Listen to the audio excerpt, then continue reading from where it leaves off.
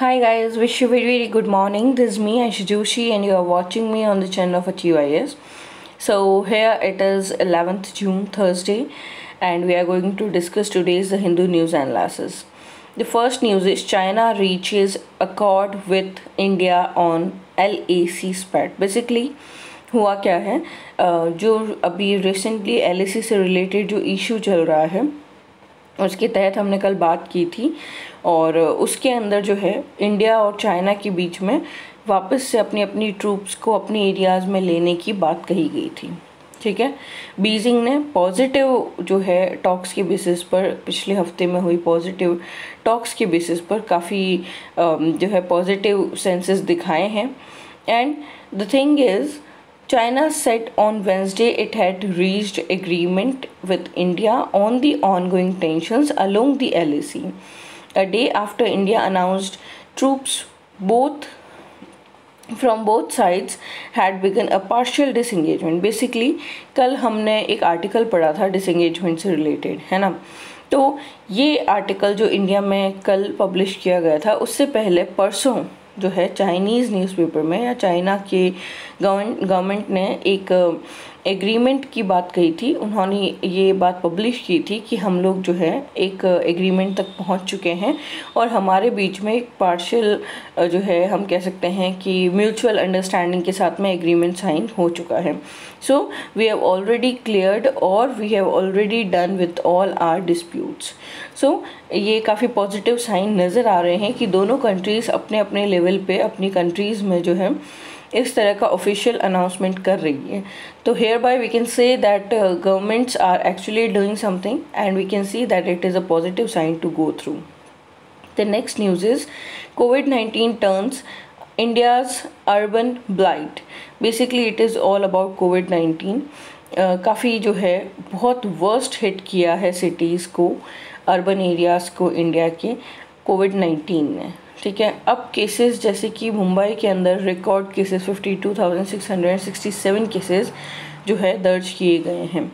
The most among major cities, जितनी भी major cities है उसमें सबसे ज़्यादा केसेस हैं ये, और करीब 1857 जो है वो भी करीब सारी ही स्टेट से, सारे एरिया से, सारी सिटीज़ से सबसे ज़्यादा है डेथ केसेस, डेथ टोल्स, है ना।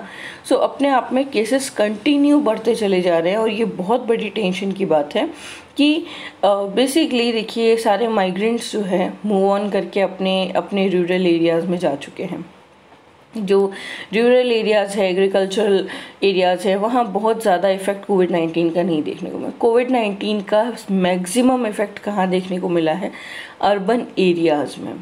अर्बन एरियाज़ में जहाँ पे आम लोगों का जीवन भी प्रभावित हुआ है। COVID-19 के केसेस कंटिन्यू दिन ब दिन जो है सिटीज़ में बढ़ते चले जा रहे हैं अर्बन एरियाज़ में। अदर देन दिस कंटिन्यूज़ जो है इंडस्ट्रीज़, मॉल्स, इनको बंद करने की, अभी स्टार्ट नहीं हुए उससे पहले बंद करने की जो है डिमांड की जा रही है, बिकॉज केसेस कंटिन्यू बढ़ते चले जा रहे हैं। तो ऐसे कई सारी बड़ी बड़ी सिटीज़ है, 13 सिटीज़ ऐसी हैं जो कि ऑलरेडी कंटेनमेंट जोन में आ रही है। तो हम कह सकते हैं कि अर्बन एरियाज़ को जो है काफ़ी ज़्यादा इफ़ेक्ट किया है। मुंबई, चेन्नई, जो भी आप ये सारे एरियाज़ लेंगे जो बहुत ज़्यादा अपने आप में वेल सेटल्ड या मेट्रोपॉलिटन सिटीज़ की कैटेगरी में आते हैं कुछ सिटीज़, उस बेसिस पर अगर हम बात करें तो COVID-19 ने पूरी चकाचौंध को बिल्कुल डिम करके रख दिया है, बिकॉज सिटीज़ सबसे ज़्यादा, अर्बन एरिया सबसे ज़्यादा इफ़ेक्ट हुए हैं COVID-19 से। Okay, so government should take the appropriate step to go back through all those status जो हम carry कर रहे थे before COVID-19. So we have to work on it. Even every individual have the responsibility to work on it. The next news is we will implement LG's order on Delhi hospitals, says Kejriwal. जैसा कि आप सभी जानते हैं, अभी पिछले कुछ दिनों से दिल्ली के अंदर जो स्टेट गवर्नमेंट है और LG जो है लेफ्टिनेंट जनरल, उनके बीच में काफ़ी डिस्प्यूट्स चल रहे हैं। और एलजी जो है वो कंटिन्यू जो है गवर्नमेंट के जो आइडियाज़ हैं, क्राइटेरियाज़ हैं, उनको चेंज ओवर करके अपने आइडियाज़ इम्पोज कर रहे हैं, बिकॉज कहीं ना कहीं गवर्नमेंट अपने इम्प्लीमेंटेशंस में फेल हो रही है। और जैसा कि अभी बेड को लेकर और गवर्नमेंट हॉस्पिटल्स को लेकर, even private and government hospitals को लेकर भी काफ़ी इश्यूज चल रहे थे। ओनली डेली राइट्स को प्रोवाइड होने वाली जो फैसिलिटीज़ है उनके ऊपर डिस्प्यूट चल रहे थे। तो ये सारी चीज़ें, ये सारे जो मुद्दे हैं, इनके ऊपर अपने स्तर पे लेफ्टिनेंट जनरल ने अपने अपने जो है व्यूज़ ऑलरेडी पेश किए थे और अपने अपनी डिसीजंस जो है इम्पोज किए थे। और उसी बेसिस पर केजरीवाल ने एक स्टेटमेंट दिया है। उन्होंने कहा है कि हम लेफ्टिनेंट जनरल के ऑर्डर्स को इम्पोज करेंगे, इम्प्लीमेंट करेंगे और सारे दिल्ली हॉस्पिटल्स जो भी हैं उनके ऊपर वही ऑर्डर्स लागू होंगे, वही कानून लागू होंगे जो कि ऑलरेडी लेफ्टिनेंट जनरल द्वारा दिए गए हैं। ठीक है, सो कंटिन्यू डेथ टोल्स भी बढ़ती चली जा रही, कंटिन्यू केसेस भी बढ़ते चले जा रहे हैं दिल्ली में। तो इट इज़ अ टाइम कि वो यूनाइटेड रह करके और स्टेट गवर्नमेंट के साथ में चलते हुए लेफ्टिनेंट जनरल को जो है सपोर्ट लेते हुए, उनके आइडियाज़ को इम्प्लीमेंट करते हुए एक अच्छे भविष्य की तरफ आगे बढ़े। ठीक है, the next is आदित्यनाथ्स comment inappropriate Nepal PM. Basically Nepal के पीएम का ये है काला पानी डिस्प्यूट जो ऑलरेडी नेपाल और इंडिया के बीच में चल रहा है, काला पानी एरिया वाला डिस्प्यूट, जो कि नेपाल का कहना है कि उनका है वो एरिया और हमारा कहना है कि वो एरिया हमारा है। तो इस तरह का जो डिस्प्यूट ऑलरेडी चल रहा है, उस डिस्प्यूट को लेकर सीएम ने जो स्टेटमेंट दिए, योगी आदित्यनाथ जी ने, यूपी के सीएम ने, उस पर नेपाल के पीएम का ये कहना है कि उनके कमेंट्स जो है वो बिल्कुल इनअप्रोप्रिएट थे। दे शुडेंट से like this as a chief minister, they shouldn't go through these type of comments. Okay, Uttar Pradesh chief minister आदित्यनाथ's comment on Nepal are condemnable and India's claim on the काला पानी region is based on unsound facts. India का जो claim है काला पानी areas पर, काला पानी के उस रीजन का पर्टिकुलर एरिया में, पर्टिकुलर रीजन पर, वो बिल्कुल अनसाउंड है, क्योंकि इसके जो साक्ष्य है, इसके जो सबूत है, वो सारी चीज़ें ऑलरेडी नेपाल के पास अवेलेबल है। तो उस बेसिस पर इंडिया का जो ये क्लेम है वो बिल्कुल भी वैलिड नहीं है। और उस बेसिस पर सीएम का, उनके सीएम द्वारा इस तरह की जो हम कह सकते हैं लोअर हाउस में, नेपाल के लोअर हाउस में जो है ये डिस्कशन हुआ कि सीएम द्वारा इस तरह के जो स्टेटमेंट दिए जाते हैं योगी जी द्वारा, this is not good. Okay, so Nepal with these comments, this is condemnable and his remarks shows disrespect to Nepal. I want to tell Yogi ji, उनका ये कहना है कि मैं योगी जी से ये कहना चाहूँगा that Nepal does not accept these insults. अगर आप इस तरह की इंसल्ट्स करते हैं तो नेपाल उस इंसल्ट्स को बिल्कुल भी टॉलरेट नहीं करेगा। ओके, योगी, अब बात ये आ रही है कि योगी आदित्यनाथ जी ने ऐसा क्या कहा जिसके बेसिस पर ये स्टेटमेंट आया नेपाल के पीएम का। ठीक है, तो योगी आदित्यनाथ का ये कहना था, बिफोर डिसाइडिंग पॉलिटिकल बाउंड्रीज को डिसाइड करने से पहले नेपाल को अपने लंबे लॉन्ग टर्म कॉन्सिक्वेंसेस क्या होंगे, मतलब बाद में होने वाले जो परिणाम होंगे, लंबे परिणामों को सोच लेना चाहिए। And it should also remember what happen to Tibet, और ये भी ध्यान में रखना चाहिए कि तिब्बत के साथ में क्या हुआ था। तो कहीं ना कहीं हम कह सकते हैं थोड़ा डराने की कोशिश की गई थी योगी आदित्यनाथ जी द्वारा, but here it doesn't work. PM ने कहा कि ये सारी चीज़ें जो है इनअप्रोप्रिएट है and we will not accept these type of comments. Okay, the next news is Gujarat's pride grows as it now hosts 674 गिर लाइन्स। गुजरात के प्राइड की बात कही गई है। गुजरात में जो है नंबर ऑफ गिर लाइन्स हैं, गिर नेशनल पार्क के जो लाइन्स हैं उनकी जो नंबर है वो 674 तक राइज हुआ है। मतलब हम कह सकते हैं करीब 5 सालों के अंदर 29% तक जो है इसका पॉपुलेशन बढ़ गई है। So it is a good thing for us and a good news for us to do so. The next is, how did Kejriwal get his test result so fast? कैसे, देखिए ये क्वेश्चन मार्क है, खड़ा किया गया है oppositions द्वारा। तो अपने आप में पॉलिटिकल इशू है, ये मैं डिस्कस नहीं करना चाहती किसी पॉलिटिकल न्यूज़ को हमारे वीडियो में, बट स्टिल इस तरह की न्यूज़ को डिस्कस करना और उस पर डिबेट करना या बात करना अपने आप में एक पॉजिटिविटी क्रिएट करता है कि आपके थॉट प्रोसेस में क्या चेंजेस आते हैं, है ना। So this article is about Delhi CM Kejriwal, Delhi की गवर्नमेंट और उसके बारे में बात कही गई है। दिल्ली कांग्रेस के चीफ जो है उन्होंने जो है सीएम के ऊपर ये क्लेम किया है, हम कह सकते हैं ब्लेम किया है कि वे जो है वीआईपी कल्चर को बढ़ावा दे रहे हैं, वो प्रमोट कर रहे हैं वीआईपी कल्चर को।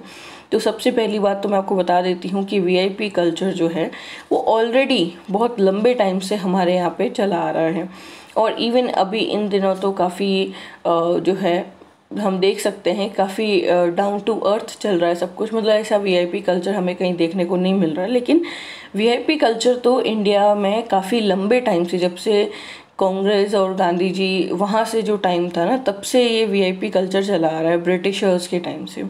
सो VIP culture is not a big deal at all. And अगर इस तरह का कल्चर किसी भी गवर्नमेंट या सीएम्स या जो भी आप कह सकते हैं एलजीज हैं, सीएम्स है, पीएम है, किसी भी के द्वारा भी अगर इम्पोज किया जाता है या फिर प्रमोट किया जाता है, तो ये एक उस देश की जो हम कह सकते हैं बागडोर जिस हाथों में, वो उनके लिए अच्छी बात नहीं है। लेकिन क्या एक सीएम का जो रिज़ल्ट्स हैं कोविड-19 से रिलेटेड टेस्ट जो होते हैं उसके जो रिज़ल्ट्स हैं वो जल्दी आ जाना अपने आप में वीआईपी कल्चर का प्रमोशन है?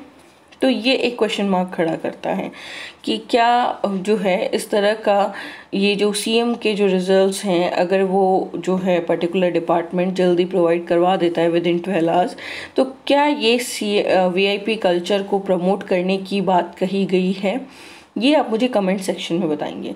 ये जो दिल्ली कांग्रेस का जो ब्लेम है, उनका जो एक हम कह सकते हैं उनका जो आरोप प्रत्यारोपण किया गया है, उसके बारे में आप मुझे कमेंट सेक्शन में बताएंगे कि क्या ये सही है, क्या वास्तव में ऐसा कुछ हो रहा है, या क्या ये घटना आपका कोविड किसी भी पर्टिकुलर रीज़न के सीएम या कोई पर्टिकुलर ऑथोरिटी की जो रिपोर्ट्स हैं वो जल्दी आ जाना अपने आप में वीआईपी कल्चर को प्रमोट करती है या नहीं?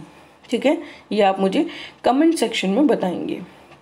The next news is here it is about PMO। yes, PMO काफ़ी इश्यूज चल रहे थे।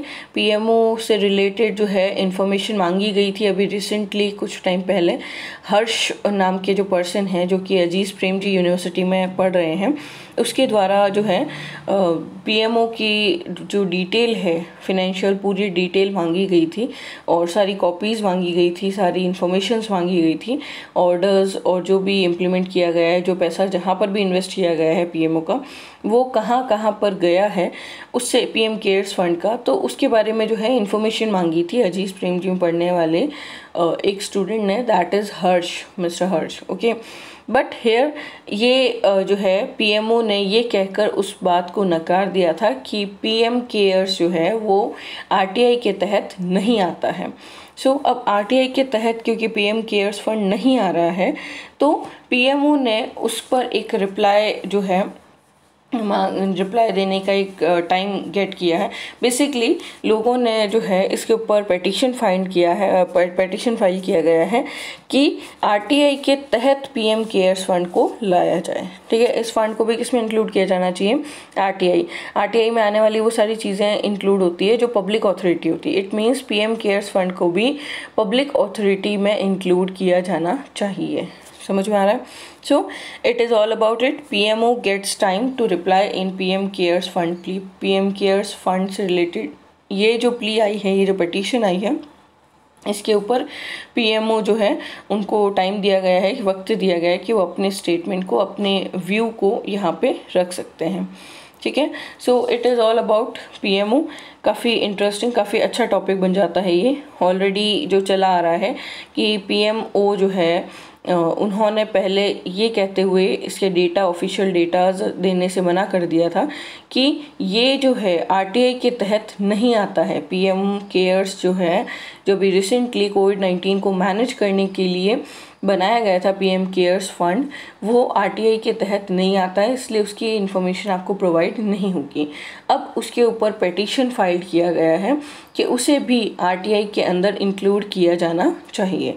So let's see what PMO is going to do और give the reply about it. Okay, the next news is monsoon session postpone to अगस्त 3। मैं आपको बता दूँ, उद्धव ठाकरे जी जो हैं उन्होंने मुंबई रीजन के अंदर मुंबई लेजिस्लेचर में एक सेशन ऑर्गेनाइज करने की बात कही गई थी, मुंबई सेशन की, जो कि मॉनसून के ऊपर जो है ऑर्गेनाइज किया जाएगा।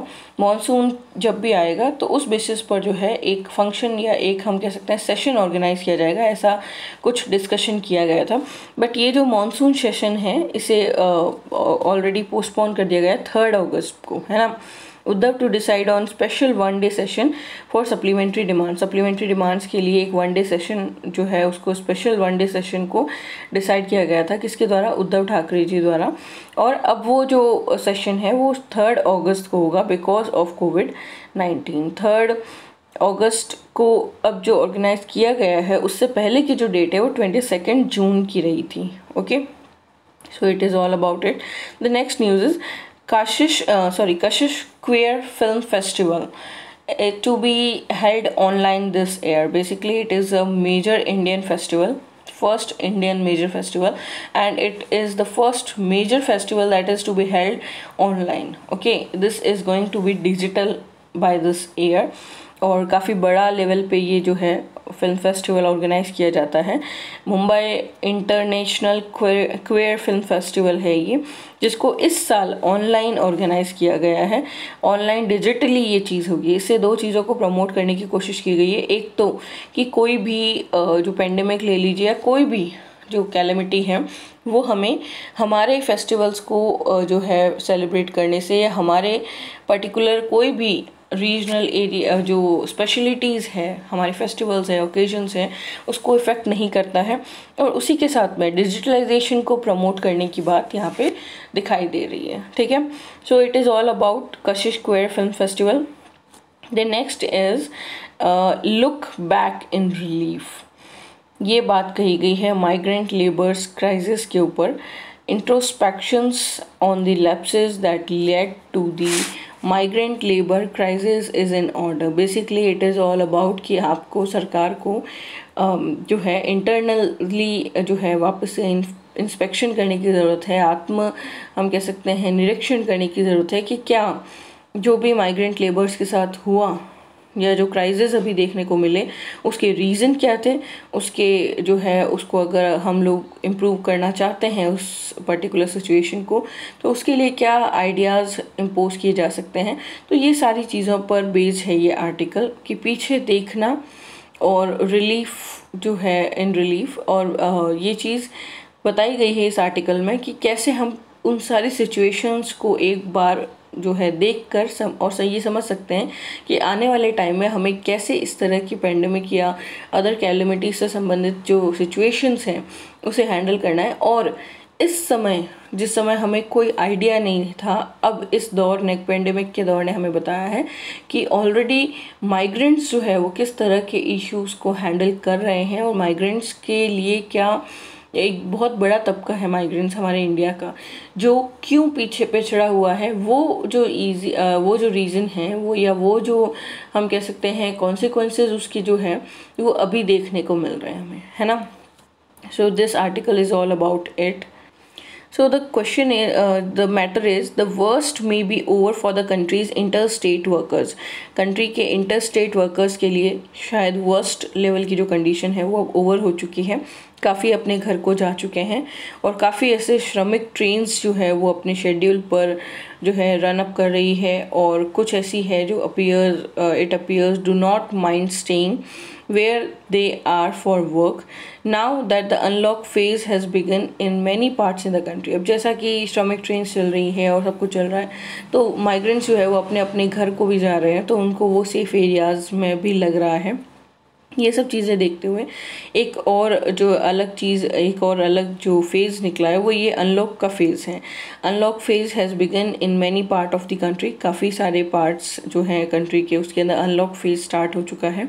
The supreme court has fixed 15-day deadline for the completion of the process of transporting all of them back. Supreme court ने रिसेंटली 15 दिन की डेडलाइन दी है, 15 दिन का टारगेट दिया है कि आप 15 दिन के अंदर अंदर ये प्रोसेस को ख़त्म कीजिए और सारे जो माइग्रेंट्स हैं उन्हें अपने घर पर ट्रांसपोर्टेशन के through पहुंचाइए।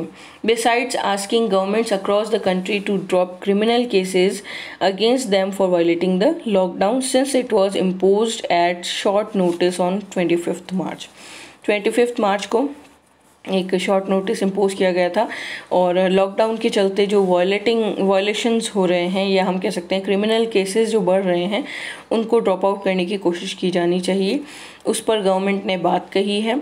And pursuing the lockdown violation charge would have been an exercise in triviality in the face of the desperation and despair this section of the population faced, notwithstanding lingering criticism that the Supreme Court's interventions on its motion may have come too late. There ought to be a sense of relief over the improvement in their situation. Going by official claims by the center, as many as 57.22 lakh migrant workers have returned to their homes and towns from the states in which they have been earning a living. जिस particular areas में जिन states में वो already earn कर रहे थे, जहाँ से उनका लाइवलीहुड चल रहा था, अपने जीवन व्यापन करने के लिए जो अर्निंग हो रही थी, वो सारे स्टेट्स छोड़कर लोग अपने होम टाउन्स को जा चुके हैं। करीब 57.22 लाख माइग्रेंट्स जो है ऑलरेडी वर्कर्स जो है मूव कर चुके हैं अपने अपने घर की तरफ और घर पहुंच चुके हैं। तो सुप्रीम कोर्ट ने उनके अगेंस्ट होने वाला जो क्राइम है, या क्राइम नहीं कह सकते हम, बेसिकली वायलेशन जो है लॉकडाउन के टाइम पे उनके साथ में जो वायलेशंस इम्पोज किए जा रहे थे कि भाई उन्हें मूव नहीं करना है, लेकिन उनकी जो डिमांड थी कि हमें घर जाना है, तो ये सारी सिचुएशंस को देखते हुए सुप्रीम कोर्ट ने उन पर वायलेशन के अगेंस्ट ये बात कही है कि कोई वायलेशन जो है इम्पोज नहीं होगा, कोई वायलेशन नहीं होगा उनके अगेंस्ट और जल्दी से जल्दी उन्हें अपने घर की तरफ पहुंचाया जाएगा, घर की तरफ जाने से रोका जाना नहीं चाहिए। ठीक है। Given the scale of the unprecedented misery millions of them found themselves in over the last 2 months, the idea that both authorities and courts are making an effort to ameliorate their living conditions in an undoubted source of comfort and relief। एक particular source comfort और relief से जो है उसके जो हम कह सकते हैं लिविंग कंडीशन है उसके बेसिस पर एफर्ट्स लगाने की बात की है। एफर्ट्स लगा के उनकी लिविंग कंडीशंस को जो है अनडाउटेड सोर्स के साथ में कंफर्ट और रिलीफ प्रोवाइड करवाने की बात यहाँ पे कही गई है। ठीक है। What stands out in the response of the union government to the crisis and to the myriad voices that raised concern over the tribulation of such a large section of citizens in the ferocity and bullheadedness with which it sought to deny the magnitude of their suffering। देखिए overall अगर मैं इस article की बात करूँ, one line to line discussion is जो है थोड़ा सा कॉम्प्लिकेट हो जाएगा पूरे जो है न्यूज़पेपर का line to line discussion, but here मैं आपको एक ओवरव्यू दे देती हूँ। तो ये जो चीज़ है, ये जो आर्टिकल है, ये बताता है उस रिलीफ को कि अगर पीछे जाकर देखा जाए तो कैसा रिलीफ था और उसके बाद में जो क्राइसिस आए हैं उसको लेकर माइग्रेंट्स के इश्यूज़ को, माइग्रेंट्स लाइफ को, माइग्रेंट से होने वाले इफ़ेक्ट्स को, चाहे आप स्टेट्स को ले लीजिए या अब जो होंगे इफ़ेक्ट्स होम टाउन के अंदर विलेजेस में उनको ले लीजिए, इन सब के बारे में यहाँ पे डिस्कशन किया गया, उन सब की बात यहाँ पे कही गई है। ठीक है।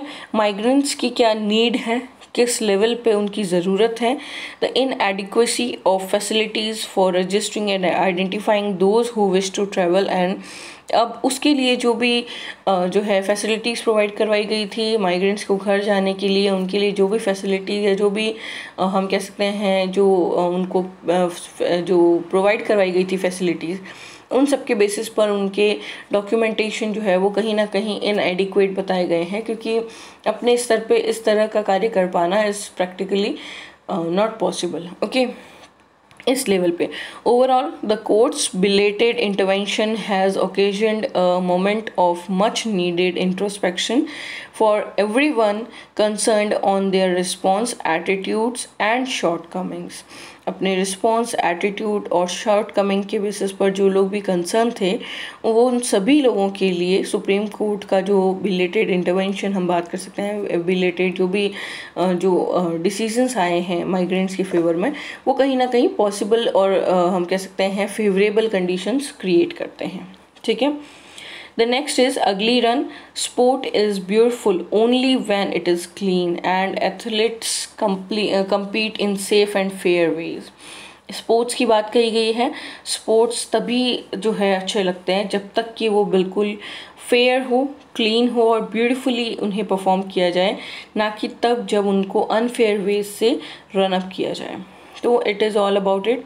जो भी अब तक स्पोर्ट्स हुए हैं जिनकी हिस्ट्री जो है अनफेयर रही है या कोई इशू के थ्रू रही है, उन सब की यहाँ पे बात की गई है।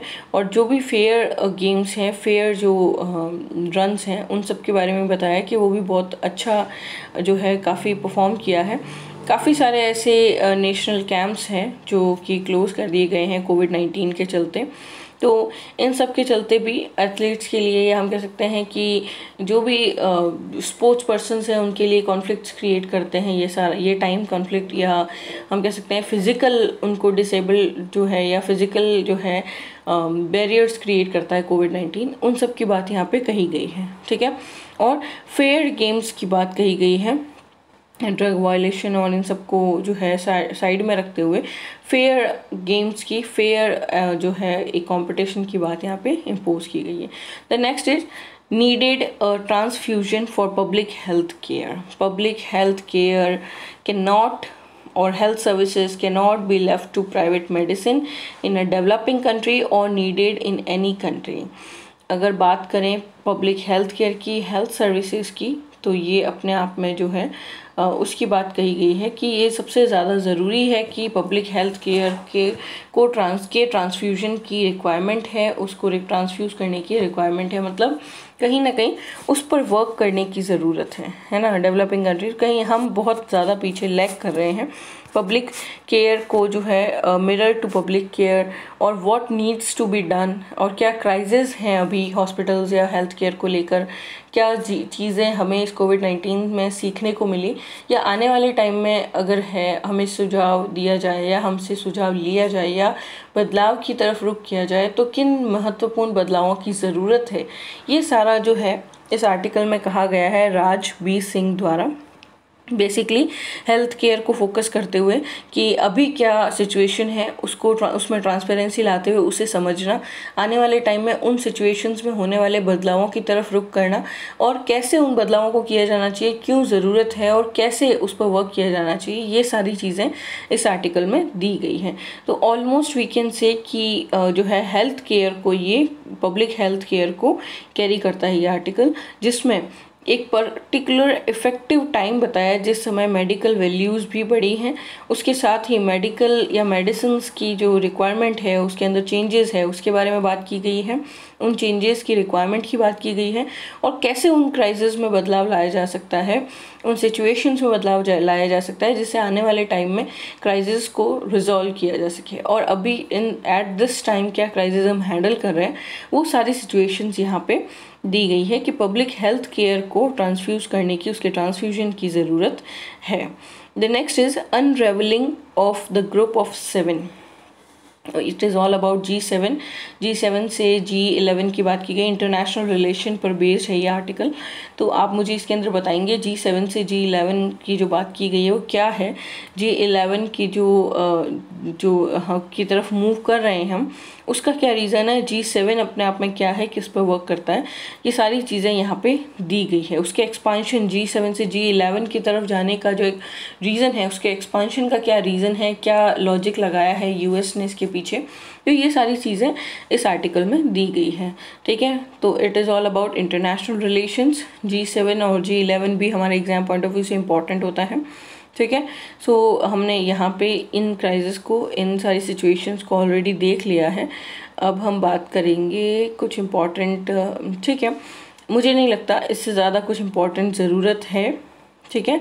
और इससे सारे आर्टिकल्स हम लोग ऑलरेडी कवर कर चुके हैं, बट स्टिल अगर एक दो आर्टिकल्स रह जाते हैं, just go through it and have a look. अगर कोई इशू आता है, कोई भी आपको क्वेश्चन है, क्वेरी है, तो आप मुझे कमेंट सेक्शन में पूछ सकते हैं। And it is all for today. And आज के सारे इंपॉर्टेंट न्यूज़ हम कवर कर चुके हैं। एक मैंने आपको जो होमवर्क दिया है वो ये है कि सबसे पहला तो G7 और G11 कि ये क्या है और क्यों G7 से G11 की तरफ रुख किया जा रहा है, और एक बिल्कुल इन शॉर्ट क्या इसका रीज़न हो सकता है। देखिए, G7 से G11 की तरफ जाना, एक्सपांशन होना, और अपने आप में बहुत बड़ा एक्सपांशन है ना, ग्लोबल। तो क्यों, क्या रीज़न है कि इसके एक्सपांशन की बात कही गई है, क्या रीज़न है कि इसको एक्सपांड करने के लिए यूएस ने इस तरह का कदम उठाया है ना, क्यों अदर कंट्रीज़ को इसमें जोड़ने की बात कही जा रही है। तो ये सारी चीज़ें इस आर्टिकल में दी गई है। तो ये आपके एग्ज़ाम पॉइंट ऑफ व्यू से इम्पॉर्टेंट बन जाता है। आपके मेंस में डिस्क्रिप्टिव में ये क्वेश्चन आ सकता है कि G7 क्या है, G7 से G11 का रीज़न क्या है, और आपकी नज़र में G7 से G11 की तरफ रुख करना, इसके एक्सपांशन का आपकी नज़र में क्या प्रभाव है, मतलब ये सही है या गलत है, ये सारी चीज़ें आपको इस आर्टिकल में पता चल जाएगी, ठीक है।